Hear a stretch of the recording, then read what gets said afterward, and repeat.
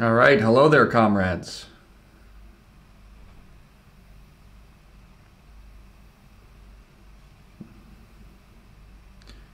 If you can hear me, please write in the chat and let me know if there's any problems with the audio as well.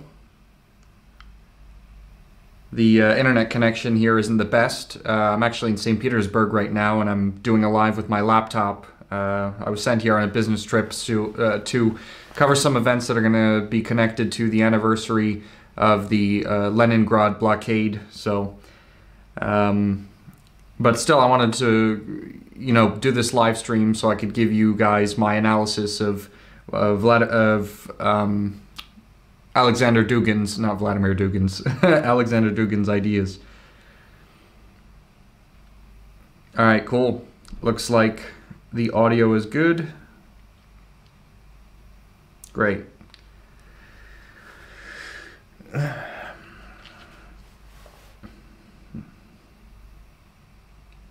Thanks for the beard compliment.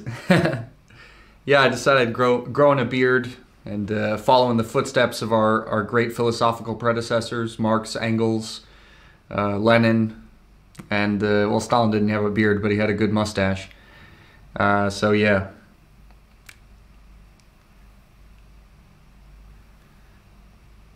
I'm gonna let the live stream go just another 5 minutes because it is scheduled for 9:30. So I'm just gonna let some people come in, and yeah, and then we'll get started basically on at 9:30 sharp. But Ben, where was I born? I was born in New Jersey, actually. Yeah, I'm born and raised in Jersey. I'm a Jersey boy, if you can believe that.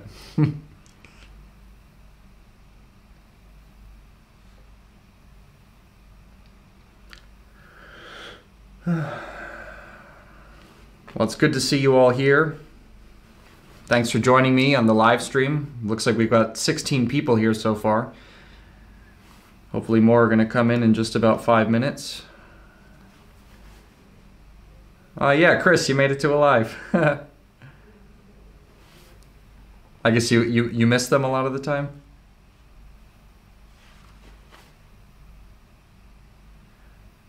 No way, Zalzhork, you're a Jersey boy too? Where are you from in Jersey? I'm from East Brunswick in central Jersey.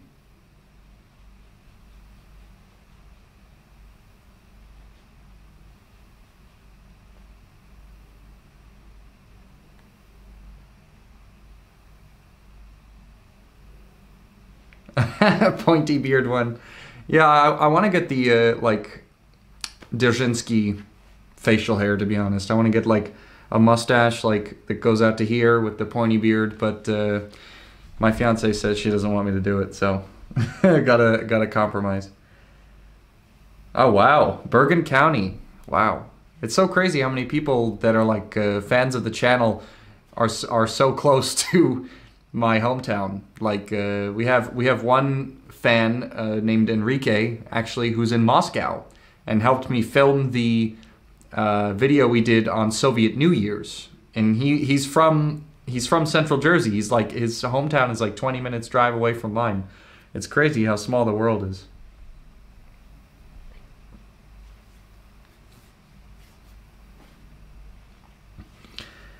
Yeah, guys. So as more people come in to this live stream, I see 21 people are here already. Just to give everyone a rundown or a preview of what we're going to be talking about. This live stream is going to be focused around the interview that we did with Alexander Dugin. Now, if you haven't seen that full interview, or if you haven't even seen parts of it, the link I put in the chat, it's the first message there. It says link to our full interview with Alexander Dugin. Please watch that after you watch the live stream so you can understand the kind of stuff I'm going to be referencing, because frankly, I've read some of Alexander Dugin's stuff, but only parts of some of his books. So I'm going to say this again when we get the live stream started, but I'm no expert on Dugin. I'm going to be focusing mainly on what he spoke about during the interview, and with reference to some other stuff I've picked up here and there before we did this interview, some of the things I've read about it. But I do plan on reading more. about Dugin's works, and I asked some people who are fans of the channel now, who are, you know, Dugin supporters, to send me some materials, so I'm definitely looking forward to reading about that.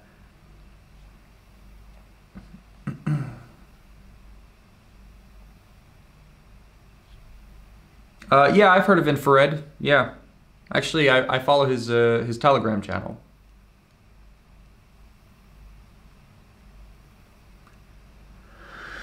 So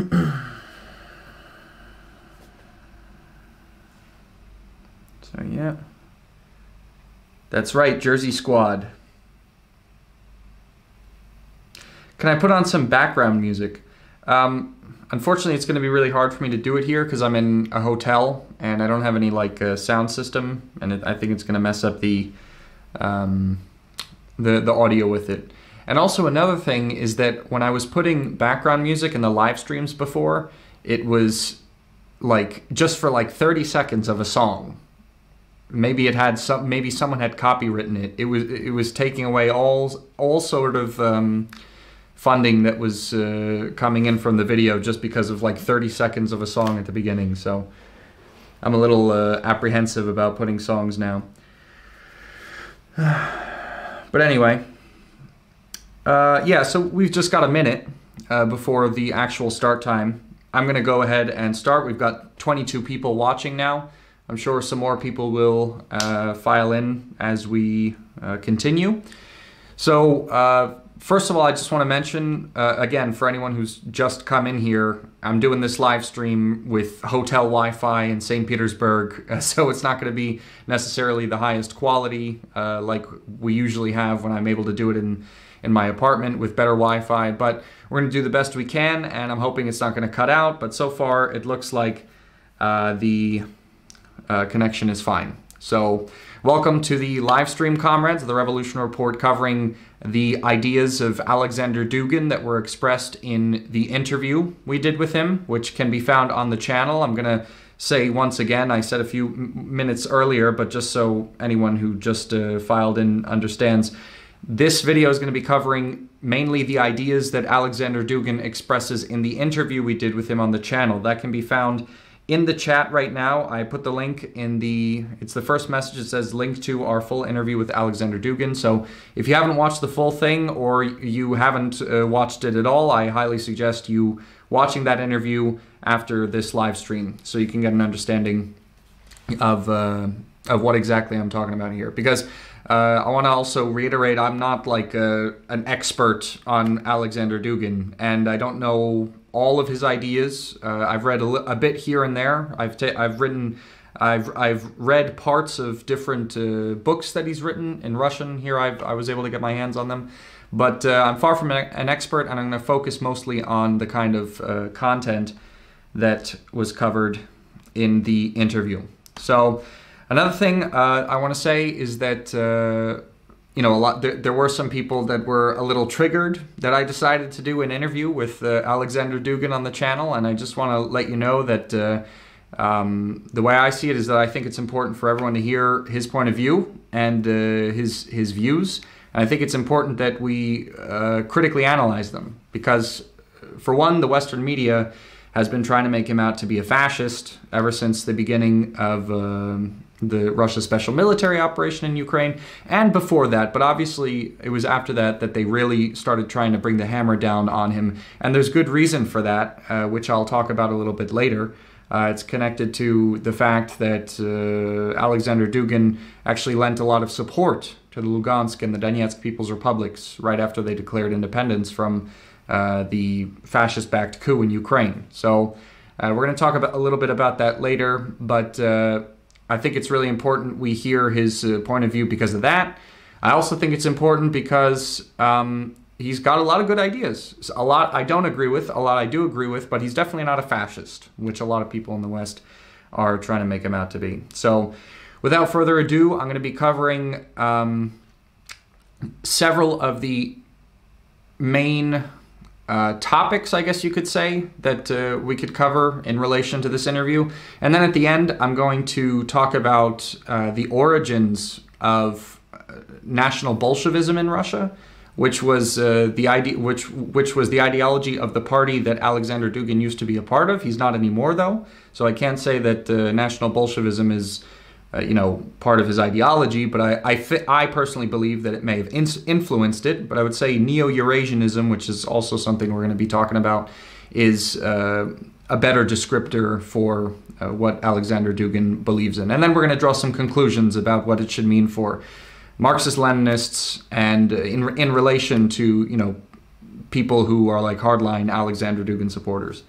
So the first thing I want to talk about is the philosophical starting point, because obviously that's really where we need to start any analysis. Like, what is the starting point from where we begin our analysis?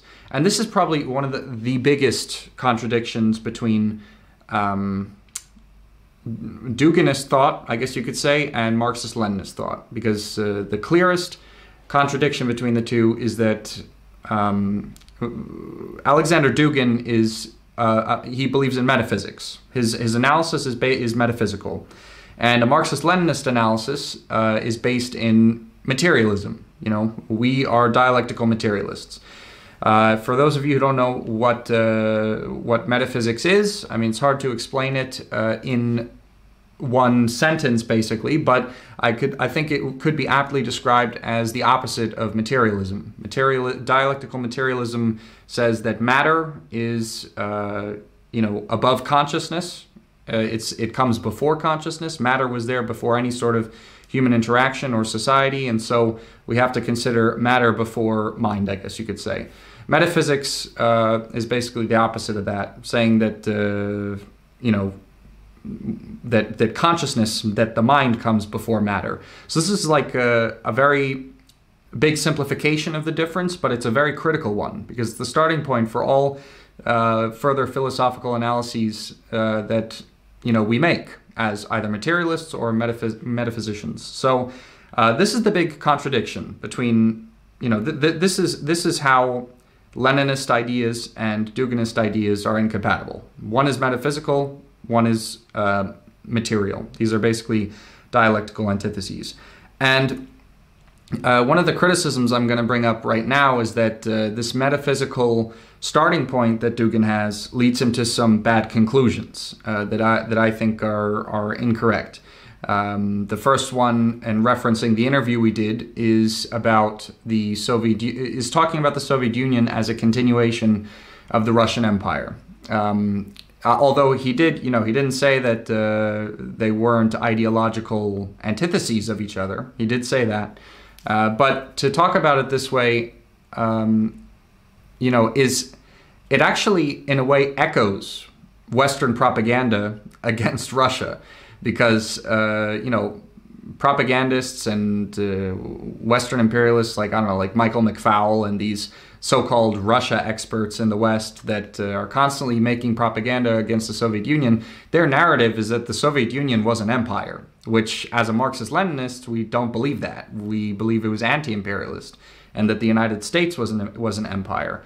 And the reason we have the reason why a Marxist-Leninist would not characterize the Soviet Union as an empire, and a Duginist might characterize it as connected to the Russian Empire somehow, is because the materialist looks at imperialism through the Marxist-Leninist understanding of the term, which is primarily based on economics. So the reason why our whole understanding of imperialism comes from the way the capitalist system essentially enslaves its periphery and makes basically underdeveloped countries dependent on the core imperialist countries, i.e. the West, and puts them into a system of perpetual underdevelopment and dependence on manufactured goods from the West. And they become basically mines of raw resources for the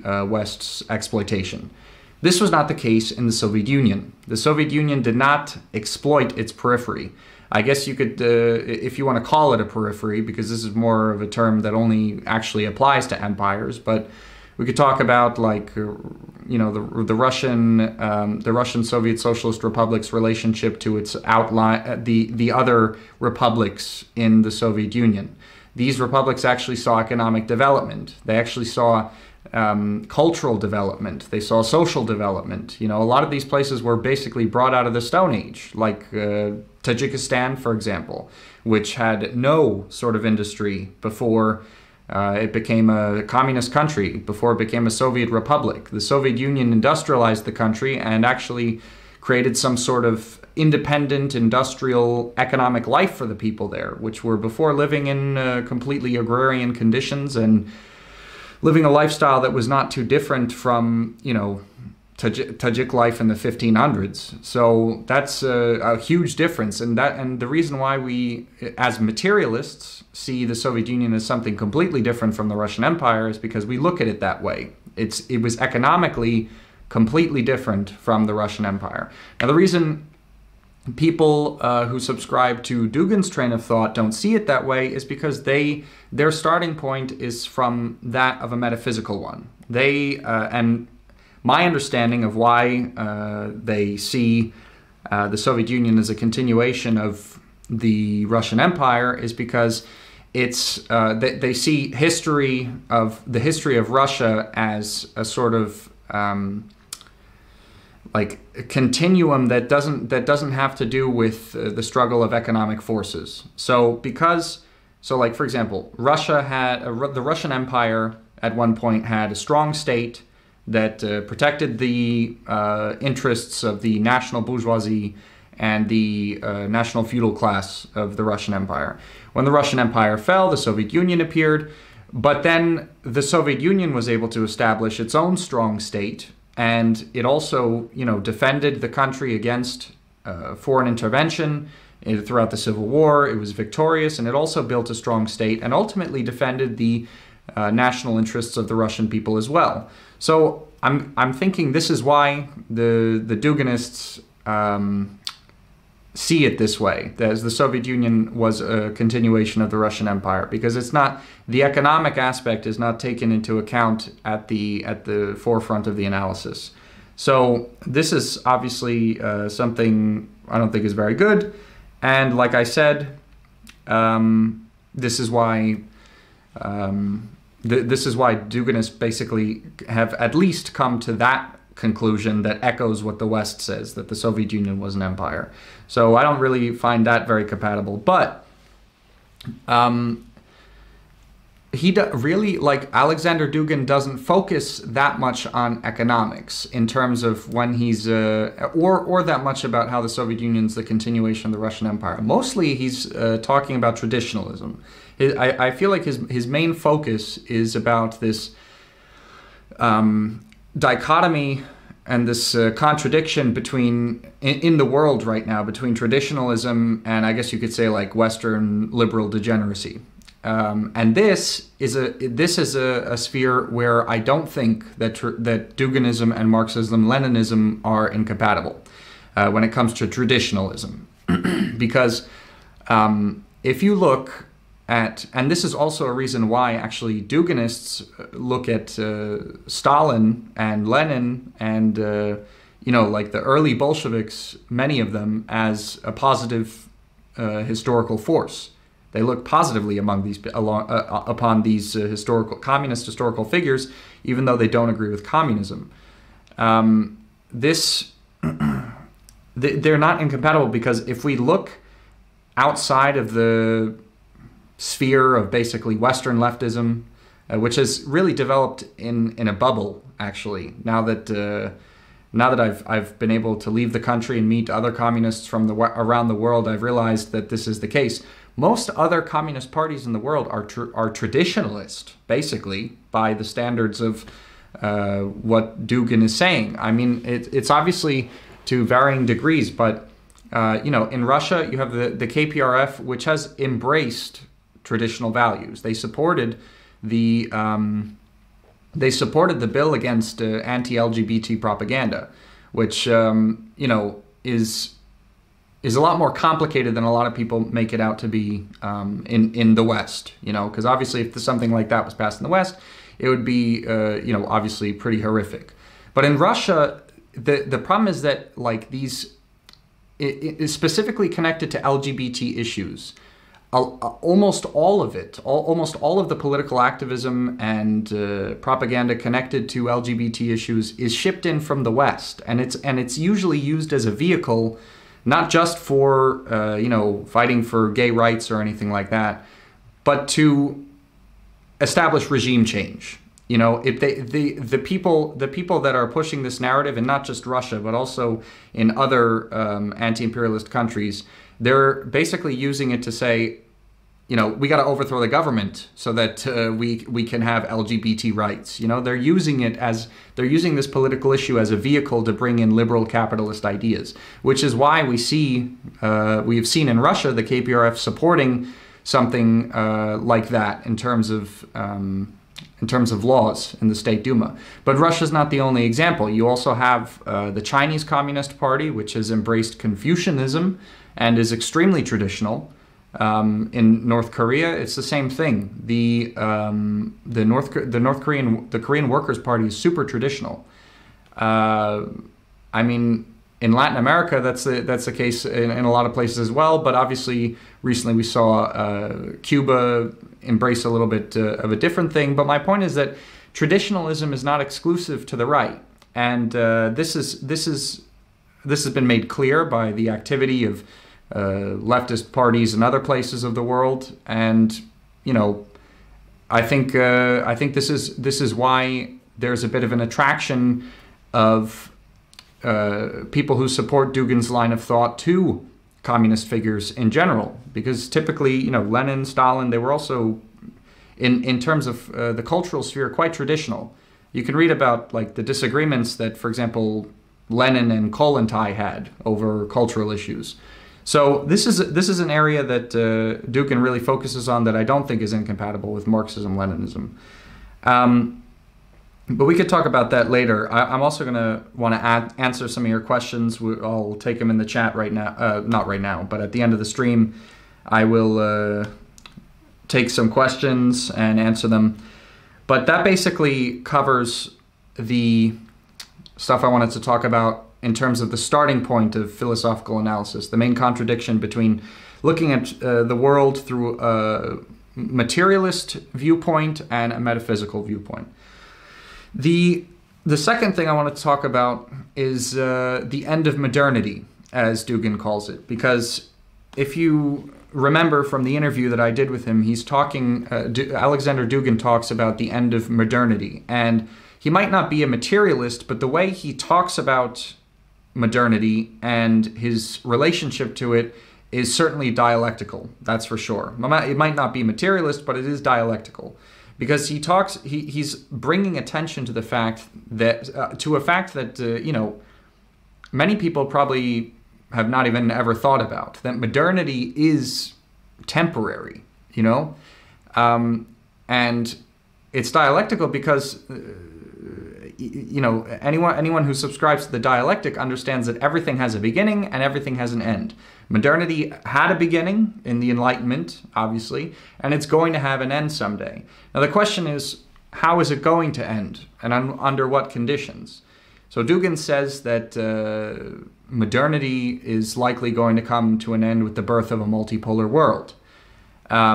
And that he also said Ukraine is the first multipolar conflict. So this is Dugin's position on that, and the kind of not postmodern, but the kind of post-modernity world that he sees is one in which every nation defines its own national reality, basically, outside of the universal ideas of the Enlightenment, like the universal ideas of human rights, universal ideas of democracy, and yada, yada, yada.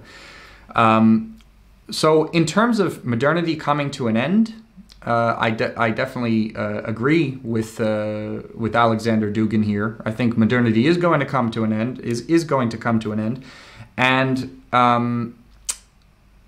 I wanted to say something else on that. It is going to come to an... yeah, and also this, I wanted to mention that this concept of postmodernity that we have right now, I personally don't think it's different from modernity. I think postmodernity is a consequence, basically, of liberalism's victory in the Cold War.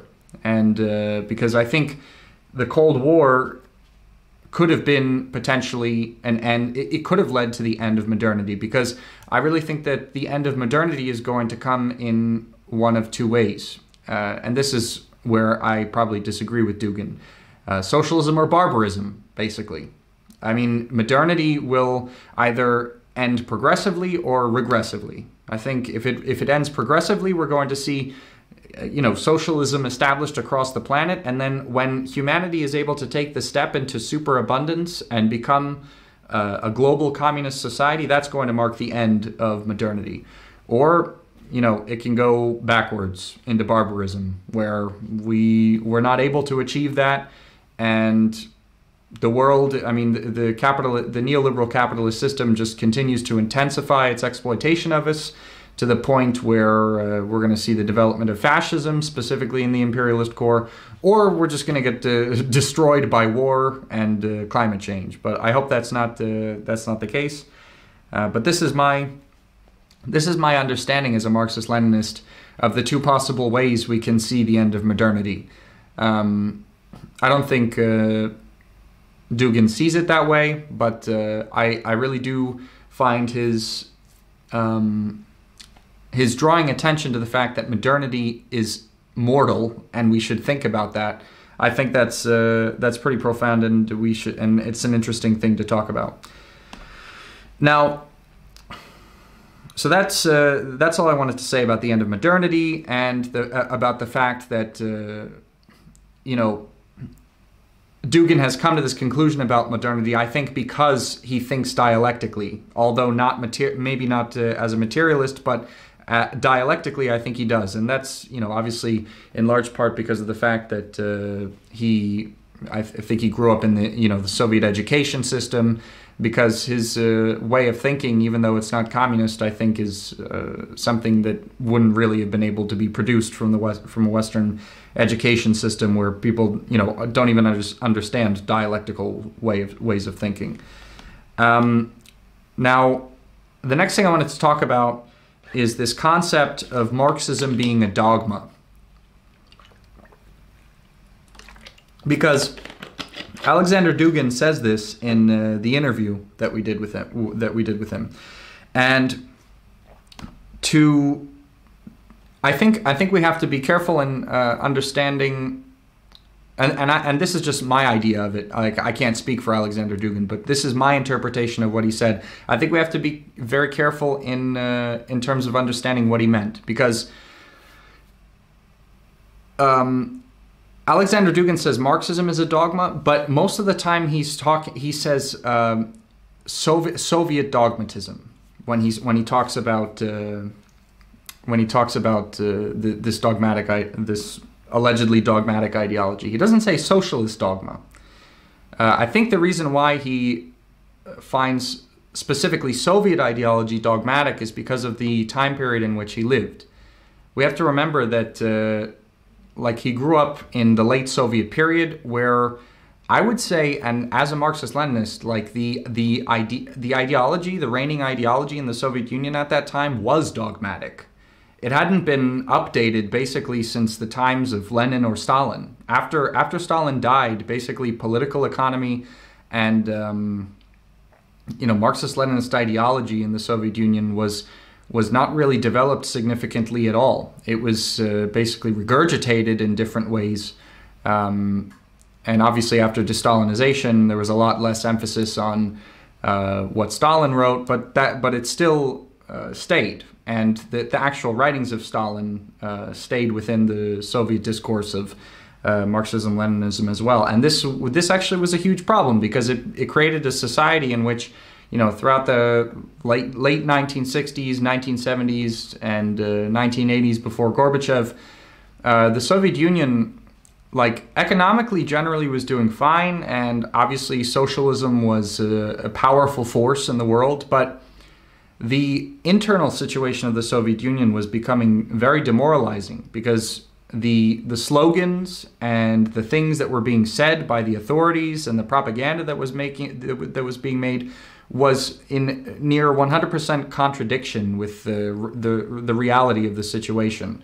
You know, the authorities were saying we're going to be in communism in 30 years, like, and then 30 years came and everyone was like, where's the communism? You know, in the Brezhnev period, they said that they had like fully developed socialism, but although the Soviet Union had made great gains, it still had a lot of work to do. And the authorities were saying everything's fine and basically not giving any attention to the actual problems that there were in Soviet society that needed to be fixed. The reasoning for that obviously was the authorities didn't want to rock the boat, but it essentially created a rip between reality and what the party was saying, and you know, consequently, it led to a schism between the party itself and the people. And that's what led a lot of people to feel like, you know, socialism was a dogma. Although I really think it has to do with the specific period they were living in. There's also, and this dogma of the late Soviet period has even really spread itself into our current day as well. I mean, which I think is why we really don't have that much success in leftist groups anywhere where communist parties are not in power, you know. We also have not really developed Marxism-Leninism as a science since the days of basically Stalin. And I think that's a big task of our generation. That's something we need to do. I see on the internet people talking about like the immortal science of Marxism-Leninism. I mean, I hope they're just like you know, chest beating or whatever. But if they're being serious, that's antithetical to the ideas of Marxism-Leninism. There is no such thing as an immortal theory. Not even Engels said that the dialectic itself is not immortal. Although obviously it's going to outlive mostly everything, but everything has a beginning and an end, and everything is in constant change. So what we should really be doing is using the dialectical method that Lenin and Stalin used to come to their conclusions of that time, but apply it to our current circumstances. Not try to copy and paste the conclusions that they made in very specific historical circumstances and use them in our current situation. This is what people have done since the 1960s and up until now, and that's what leads to dogmatism. That's what leads to the transformation of what was a scientific theory into something that has become, you know, like a godless religion, unfortunately. And that's, I think, something that needs to be changed. But this is why, you know, Dugin calls it a dogma, I think, although it shouldn't be a dogma, because dialectical materialism is, you know, supposed to be a science. But for me, this understanding of it being a dogma comes down to the way it's been used by communists around the world for a very long time. And another thing that's interesting is that Dugin also says that China, as a communist country, successfully met the challenges that were required so that it wouldn't face you know, a catastrophic collapse of the state like the Soviet Union did. And he said that that collapse was in part because of Soviet dogmatism. So I guess inadvertently he's kind of admitting that, you know, Chinese communists overcame dogmatism with the way they adapted to their material conditions. And, you know, if you look at China right now, you know, they even have something that's called Xi Jinping thought. You know, Xi Jinping using what he learned from other leaders in the past to create his own dialectical, you know, analysis of current conditions and expand upon communist China, you know, socialism with Chinese characteristics in his own country. That's what we need to do in every other country in the world. And that's what stops a science from becoming a dogma.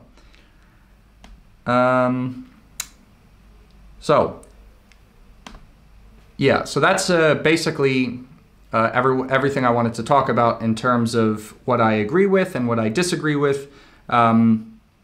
in this interview with Alexander Dugin. So before we go into the questions, like I said at the beginning of the video, I wanted to talk a little bit about the origins of National Bolshevism, which, again, like I said at the beginning of the video, Alexander Dugin used to be a member of the National Bolshevik Party, but he's not anymore. And I don't think it's fair to say he's a National Bolshevik, but I think it is fair to say that National Bolshevism influenced his ideas. And but right now, Neo-Eurasianism, I think, would be a better description for his views. But I want to do this because a lot of people say that like National Bolshevism is just like fascism in the West.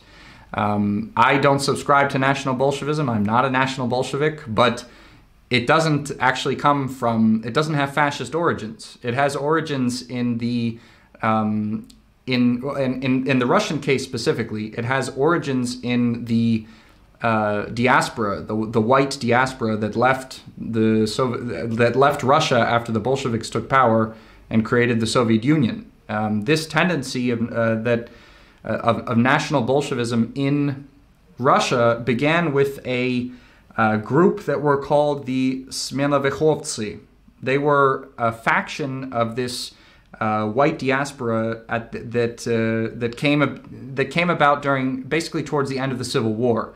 And they were like, listen, the whites are going to lose the Civil War. There's no use fighting on anymore, and we should support the Soviet government because, okay, we don't agree with the fact that they're communists, but they defended Russia and the former Russian imperial sphere from all foreign threats. They won the Civil War and they kicked out all of the foreign imperialists, and they're building a strong state. So, you know, they came to the conclusion that if they were to continue to fight the Bolsheviks, they would only it would only lead to the weakening of the state if they were successful, which is not what they wanted to do. They believed that would weaken the national sovereignty of Russia.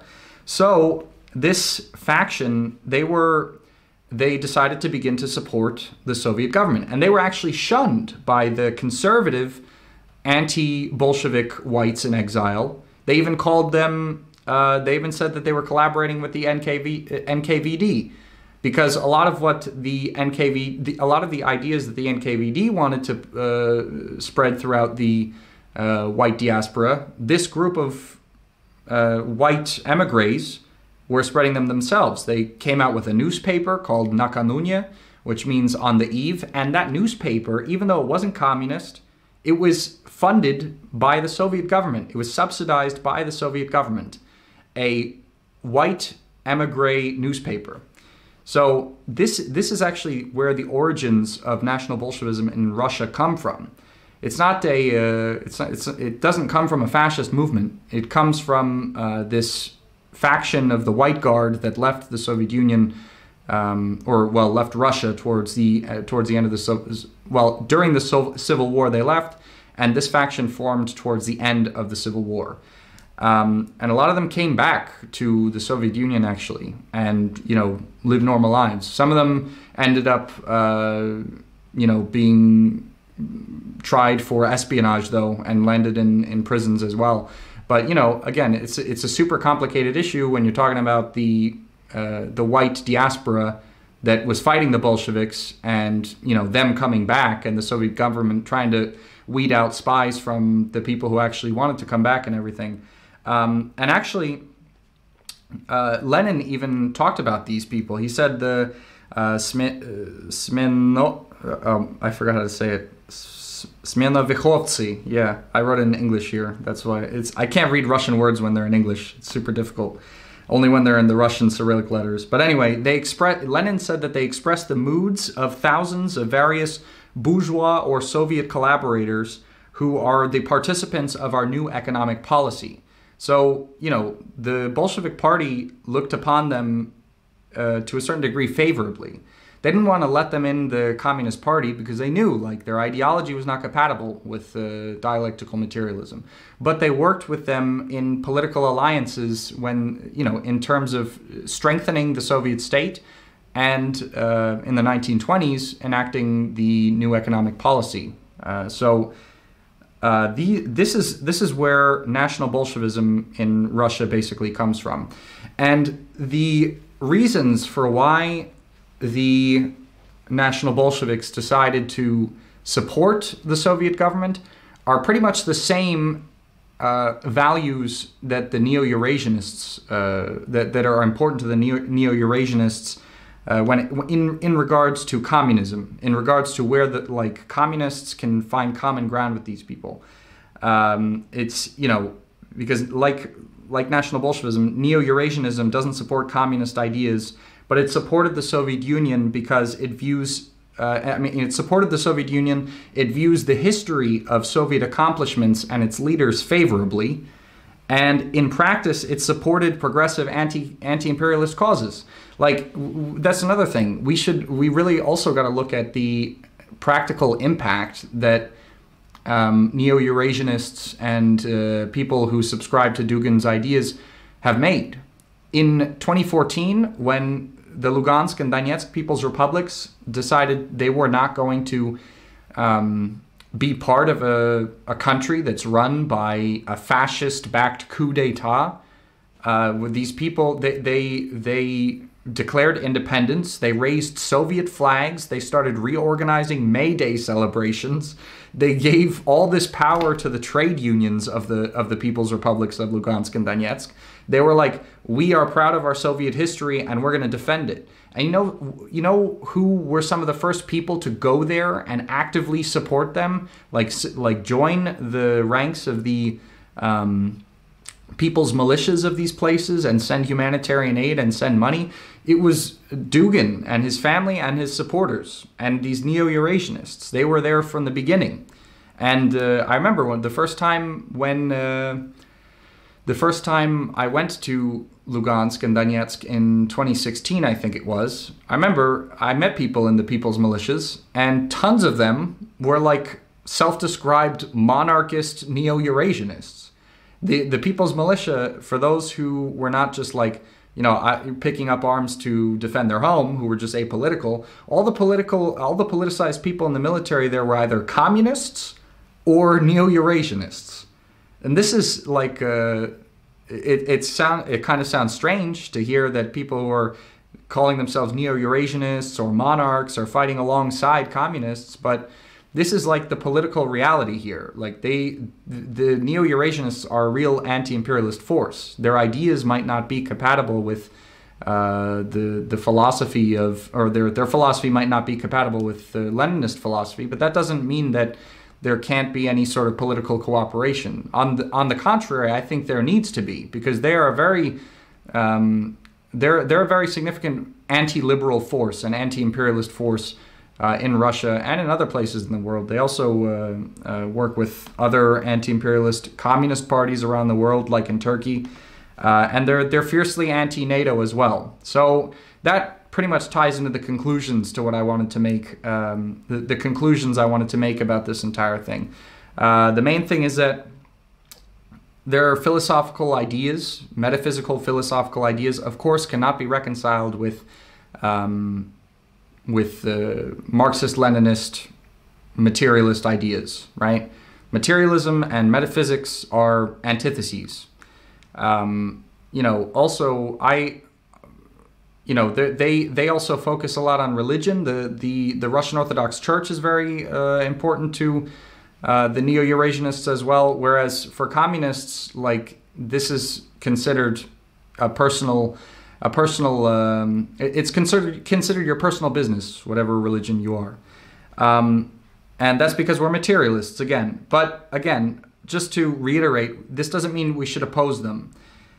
Because the prime contradiction now, the way I see it, is imperialism, and they're against it, you know, and they also view prominent communist figures and the history of communist countries favorably. So I think they're fine allies to have. Just we disagree on philosophical stuff. So I'm going to leave it there, and let's get to some questions. Also, comrades, if you like the live and you like the channel, if you want to throw us some super chats, that'd be nice. But I'm still gonna answer your questions even if you don't give us money. All right, let's see. I'm going to go through the comments now. Are the questions? Put your questions in the chat and I will get to them. Let's see.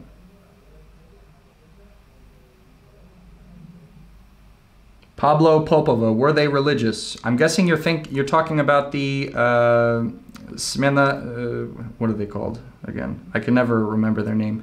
Smena Vychovtsi, yeah. Yeah, they a lot of them were religious, yeah.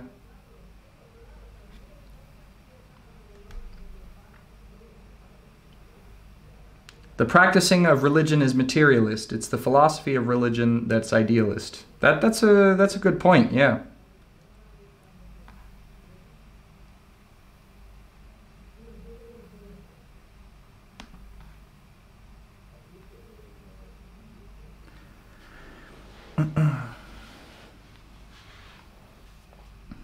Do I think Juche is an update of Marxism-Leninism? I don't know. I don't know if I would say it's an update, but I definitely think it's made Juche has made a unique contribution to Marxism-Leninism. I think the main contribution it's made has to do with the idea of self-reliance. Yeah. What will come after full global communism? I don't know. That's like asking someone living in like primitive communist society or slave society what communism is going to look like. They won't even know what communism is. We're confined to our historical period and what we can predict. You know, I don't know. I mean, communism will be the end of class society, and so you know, communism will be the end of class society in general. What's going to come after that? I don't know. What's my opinion about Daria Dugina?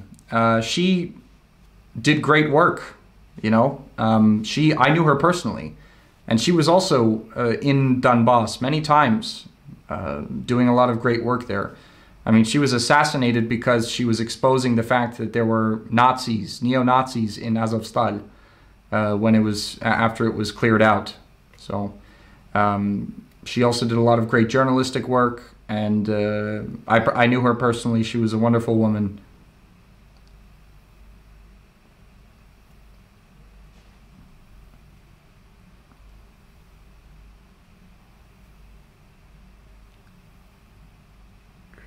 Question: why is the music in your documentaries always so loud? Sorry, I think I've mastered toning them down a bit. So if you watch our more recent stuff, I promise the music isn't going to bother you. Also, if you watch the documentary and you were upset about the music, there's an abridged version now, and the music is completely fixed.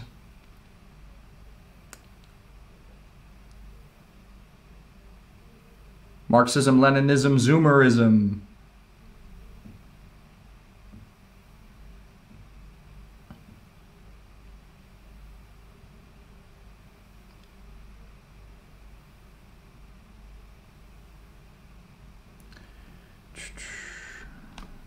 All right, let's see. Do you think a union between right-wing and left-wing forces in the West is necessary as long as they are anti-NATO? Yeah, I mean, I think there's, I think, yeah, it is necessary.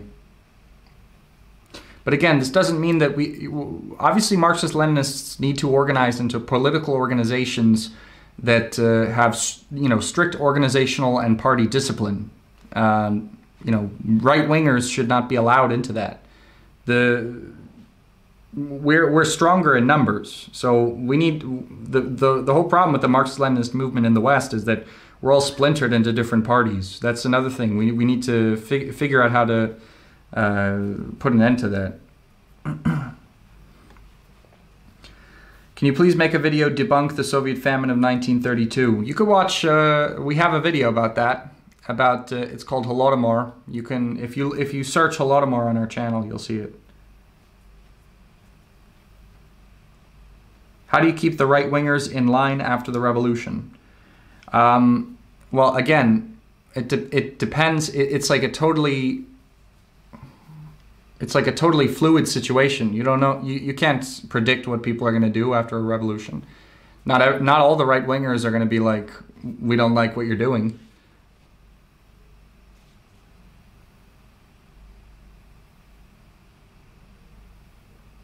Nihilistic guy asks about 110,000 Russians having been killed in the special military operation. True or false?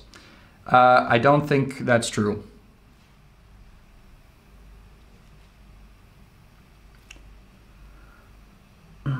What are your thoughts on MAGA communism? I'm going to answer these two things together. What are your thoughts on MAGA communism?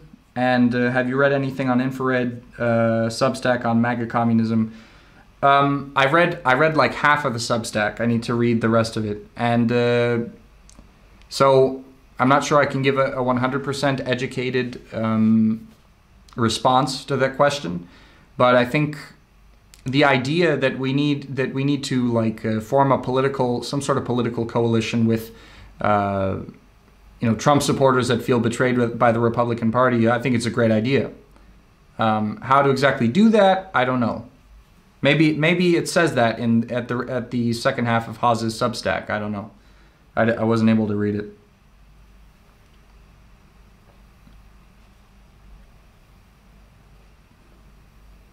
I watch Haas sometimes. I really liked what he did trolling the CPUSA in the Zoom call, because I also think the CPUSA is like ridiculous.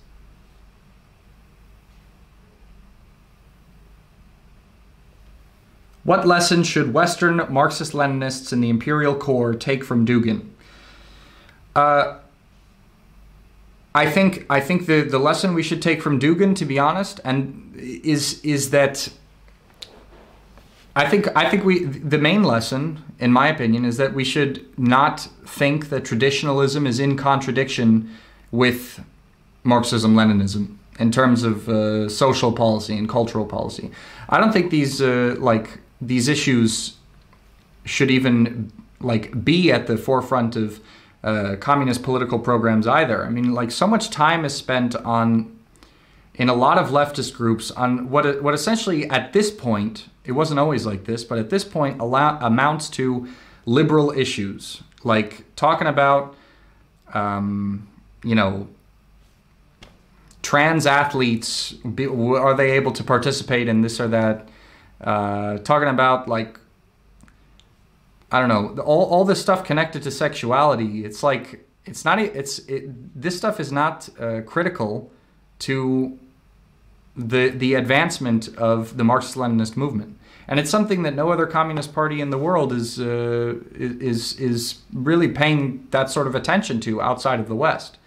So I think what we should do is understand that, like, whether someone's more traditionally oriented or like super into this, I guess, identity politics stuff or cultural politics, this is not like a critical factor in deciding whether or not someone is progressive in terms of the class struggle or not. That's I think what the main thing we should take away. Like, we should not denounce Dugin because he thinks that the focus on trans issues or something in the West is like ridiculous. That should not be the critical moment.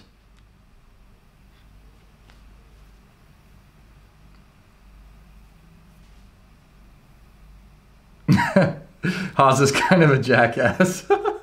Yeah, yeah. Well, no offense to him, but yeah, I think he knows also.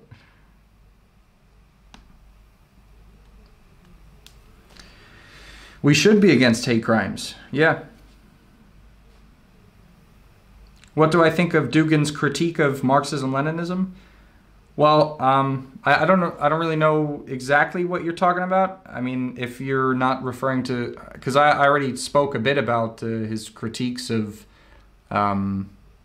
he sees Marxist-Leninist theory as a dogma. So, I don't really think that. I don't think that's correct.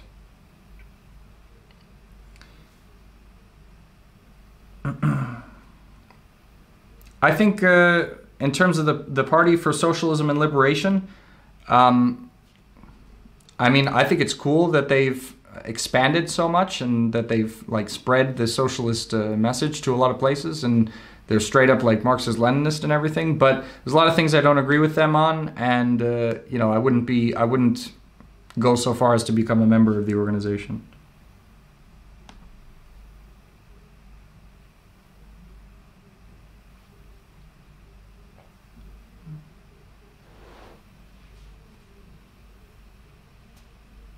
Yeah, I agree. Tradition should never be imposed. I think this kind of stuff like should be handled at like I mean, in a socialist society, I think it should just be handled at like a sort of bureaucratic state level. Like people should decide their preferences in elections for stuff like that. I think what needs to be focused on really in terms of, you know, party line and stuff has to be, you know, the class war, economic stuff.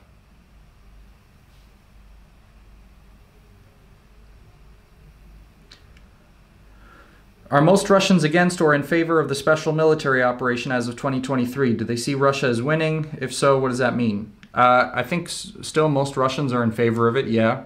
I think there's a little bit of war weariness, but not really that much. And especially because recently Russian forces made advances in Donetsk and Lugansk.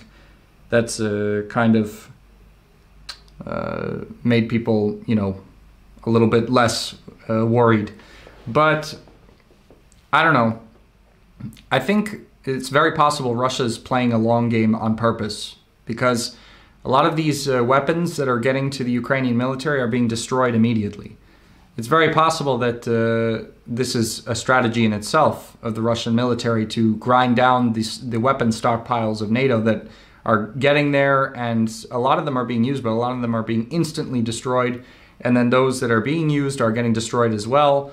It's costing NATO an arm and a leg, and I think it's possible, and I don't think this was Russia's initial strategy, but I think Russia may have changed its strategy to this, basically playing a war of attrition with NATO's weapon supplies. What was the main reason I left the US? It's because I wanted to read about socialism from Soviet sources in Russian. So I majored in Russian language and literature, and I also had another major in history. And I went to Rutgers University. So I had like, after 4 years, I had a basic understanding of Russian, and I was like, what am I going to do with my life? I said, why not go to Russia to improve my language level and then try to see what happens? And I found a cool job, and I started this YouTube channel, so life just kind of worked itself out that way. Is it hard to get a work visa to live in Russia? No, not at all. Not at all. You could find work on the internet. You could like look up, if you want to move to Russia, Google like English schools in Russia, and a huge list will come up, and you could get your foot in the door working as like an English teacher. You really don't need very much experience. You don't need any experience. You could just get like a certificate. That's how I got to Russia, and then I just changed my work.